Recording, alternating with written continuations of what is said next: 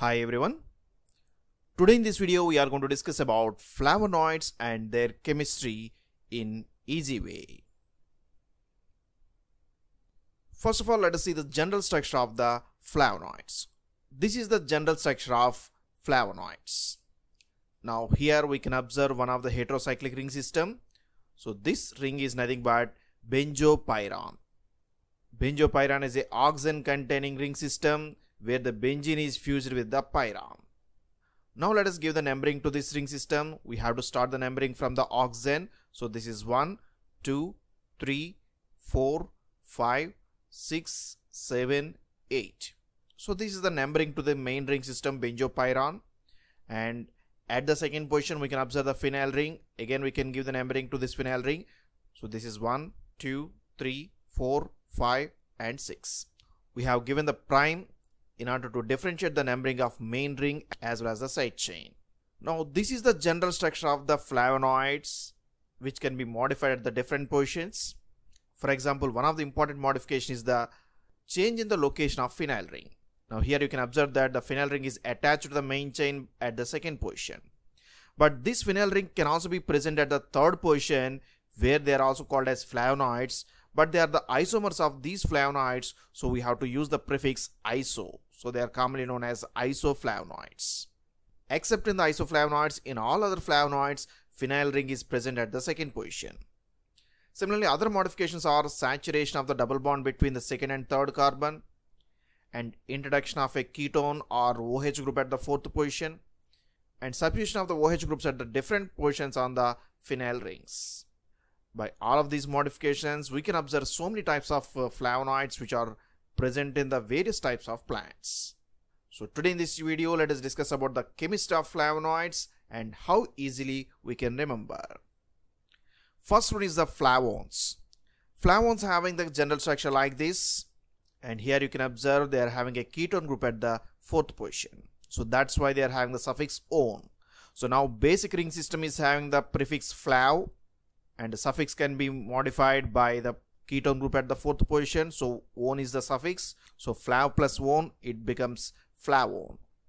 So flavones will have a keto group at the fourth position. So we have the four types of flavones which can be remembered by this code CALT. C indicates the chrysin, A indicates apigenin, and L indicates luteolin, and T indicates tricetin. So chrysin, apigenin, luteolin and tricetin. These are arranged based on the number of OH groups that are going to be increased in these flavone structures. So chrysin is having the OH groups at 5th and 7th position of the main ring. So it's a 5,7 dihydroxy. But in the apigenin, we can observe another hydroxyl group at the 4th position of the phenyl group at the second position. So 5,7,4' trihydroxy. And in the luteolin, we can observe one more hydroxy group. Now it becomes tetrahydroxy. So it is 5,7,3'4' tetrahydroxy. So it is having the two OH groups at third and fourth position on the phenyl ring attached at the second position. And finally, tricetin is having the 5 OH groups. So it is pentahydroxy. So it is nothing but 5,7,3'4'5' pentahydroxy. So OH groups are present at third, fourth and fifth positions on the phenyl ring attached at the second position. So these are the important flavones: chrysin, apigenin, luteolin and tricetin. We can remember as CALT. So this is the chrysin. Chrysin is having the OH group at the 5th position and another OH group at the 7th position. So this is nothing but 5,7 dihydroxyflavone. Similarly, second one is the apigenin. Apigenin is having the 3 hydroxyl groups. One is at the 5th position and 7th position. And third OH group is present at the para position of the phenyl ring, otherwise the 4th position. So apigenin is nothing but 5,7,4' trihydroxyflavone. And next one is the luteolin. Luteolin is having the 4 hydroxyl groups. One is at the 5th position and another one is at the 7th position. Other 2 OH groups are present on the phenyl ring at third position as well as the fourth position. So luteolin is a tetrahydroxy compound, so which is nothing but 5,7,3'4' tetrahydroxyflavone. And finally, tricetin. Tricetin is a pentahydroxy derivative. So OH groups at 5th position, 7th position, and other OH groups at the 3rd position, 4th position, and 5th position on the phenyl ring. So tricytin is the 5,7, 3', 4', 5' pentahydroxyflavone. So now in all these structures you can observe that OH groups are present on the benzopyran ring only at the 2 positions, 5th position and 7th position. And other extra OH groups are mainly present on the phenyl ring, which is attached to the 2nd position to the benzopyran. Now second one is the flavonols. Flavonols are having the general structure like this, and here they are still having the ketone group. But what is the difference? They are having a hydroxyl group at the 3rd position. Now they are having both ketone at the 4th position and OH group at the 3rd position. So that's why we can compile the name as flav plus, because ketone is present, one plus, and another suffix is the vol, which indicates OH group at the 3rd position. Now flav plus one plus ol, it becomes flavonol. We should not confuse this flavonol with the flavanol, which is a different flavonoid. Now flavonols are having a ketone group at 4th position and extra OH group at the 3rd position. Already we have seen two important flavones. One is the epigenin. This epigenin can be modified such that we are going to introduce a extra OH group at the 3rd position. Then epigenin can be converted into camphophyrol. Similarly, luteolin can be modified such that it is going to be converted into quercetin. So epigenin is normally trihydroxy derivative, but camphophyrol now becomes tetrahydroxy derivative because of the extra OH group at the 3rd position. So camphophyrol is nothing but 3,5,7,4' tetrahydroxy derivative. Similarly, quercetin is again having the extra OH group at the 3rd position. So now it becomes pentahydroxy. So it is nothing but 3,5,7, 3'4' pentahydroxy derivative. In this way, camphophyrol and quercetin both are related to the epigenin and luteolin with an extra OH group at the 3rd position. So this is the structure of camphophyrol, which is having the OH group at the 3rd position, 5th position and 7th position, as well as one more OH group at the 4th position of the phenyl ring. So camphophyrol is nothing but 3,5,7, 4' tetrahydroxyflavone. Similarly, another one is the quercetin. Quercetin is having the OH group at 3rd position, 5th position and 7th position, and other OH groups at the 3rd and 4th position on the phenyl ring. So quercetin is 3,5,7, 3'4' pentahydroxyflavone. In this way, flavonols are the derivatives of the flavones where they are having an extra OH group at the 3rd position. Next one is the isoflavones. This is the general structure of isoflavones. Now you can observe they are having the phenyl ring, which is attached at the 3rd position. In all other flavonoids, phenyl ring is present at the 2nd position, but in the isoflavones, phenyl ring is present at the 3rd position. So here, instead of the suffix, we are going to use the prefix iso plus flav plus one, because ketone is the functional group at the 4th position. So this is nothing but isoflavone. So we have two isoflavones which can be remembered as D and G. D is the diargine and G is the genistein. Now diargine is having the 7,4' dihydroxy derivative, whereas genistein is the 5,7,4' trihydroxy derivative. So this is the structure of the diargine. Diargine is having OH group at the 7th position on the main ring, as well as another OH group at the para position of the phenyl ring. So diargine is a dihydroxy isoflavone, so which is nothing but 7,4' dihydroxy isoflavone. So here we have to use the isoflavone as the suffix because phenyl ring is attached at the 3rd position. Similarly, this is the structure of genistein. Genistein is having extra OH group. So one is at the 5th position and the one at the 7th position. Similarly, another OH group is present at the 4th position of the phenyl ring. So genistein is nothing but 5,7,4' trihydroxy isoflavone. So these are the two isoflavones, diargine and genistein. Next one is the flavonoids.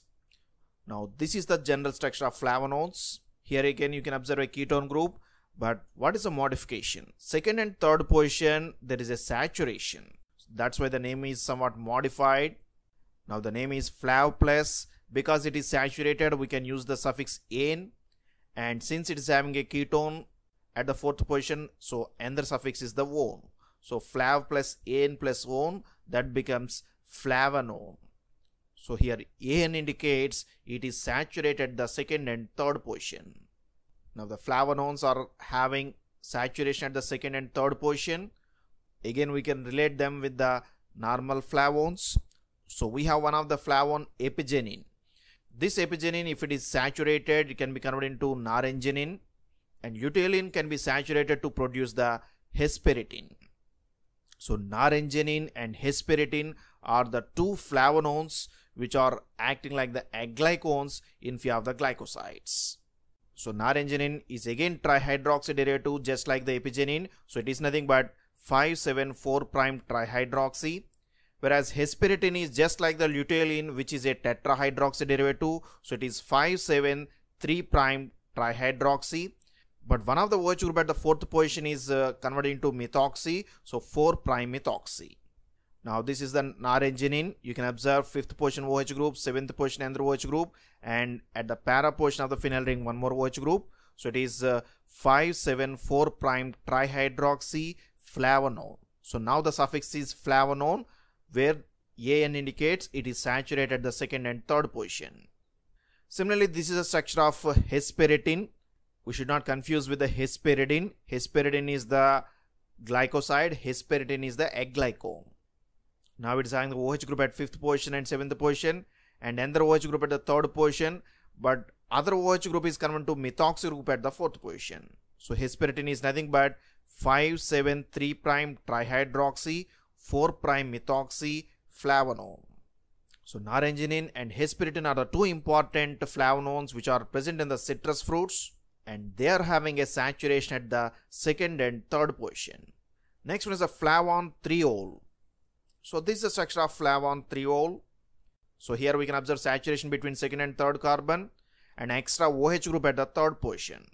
So now the name is flav plus ane plus because it is saturated, and then ol, but this ol is present at the third position, so 3-ol. So flav ane plus 3-ol, which is nothing but flavane triol. So now these flavane triols are having a saturation at the second and third position along with OH group at the third position. So now we can relate these compounds with the flavonols. Flavonols are also having the OH group at the third position. So one of the flavonol is the quercetin. This quercetin can be related with the catechin. Now catechin, just like the quercetin, it is so it is 3,5,7,3', 4' pentahydroxy derivative. So this is the structure of catechin, and you can observe OH group at third position, fifth position, seventh position, as well as fourth position of the phenyl ring and third position of the phenyl ring. So it is a pentahydroxy derivative just like the quercetin.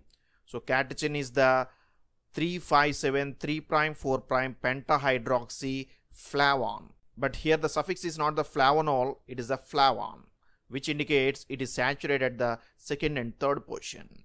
So that is the catechin. Now this catechin is having the OH group at the third position, which is having optical activity. Now when it is attached above the plane, it is catechin. And we can have another structure like this. This is the epicatechin, which is having a reverse configuration at the third position. Sixth one is the anthocyanidins.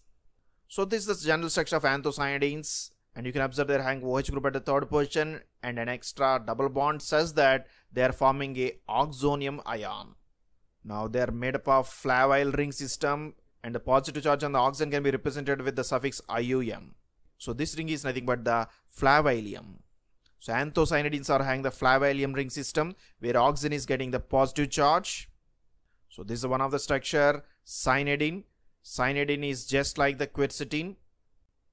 It's having OH group at 3, 5th and 7th positions, as well as another OH group at 3rd position and 4th position on the phenyl ring. But it is a cation with a positive charge on the oxygen. So cyanidin is 3,5,7,3', 4' pentahydroxy flavylium. Cyanidin present as a salt because it's having a cation.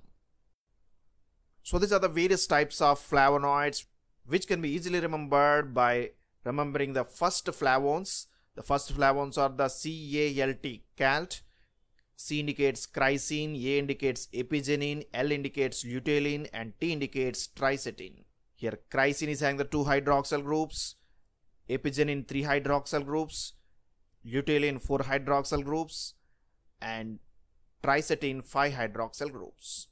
These flavones can be modified to produce the different types of flavonoids. When extra OH group is present at the third position, they are called flavonols. And when the phenyl ring is shifted from second position to the third position, they are called as isoflavones. When the double bond at the second and third position is saturated, they are called as flavanones. And along with saturation, if extra OH group is present at the third position, they can be called as flavonthreols. And these flavonoids can also be modified such that they are going to form a cation with positive charge on the oxygen. They are called as flavaliums, which are also known as anthocyanidins. In this way, flavonoids can be converted into 6 types of compounds which can be interrelated very easily by remembering the first category of the flavonoids. So that's about the chemistry of these flavonoids. Hope you have enjoyed this video. If you like this video, please subscribe to our channel, share this video with your friends, post your comments in the comment box. Thank you for watching this video.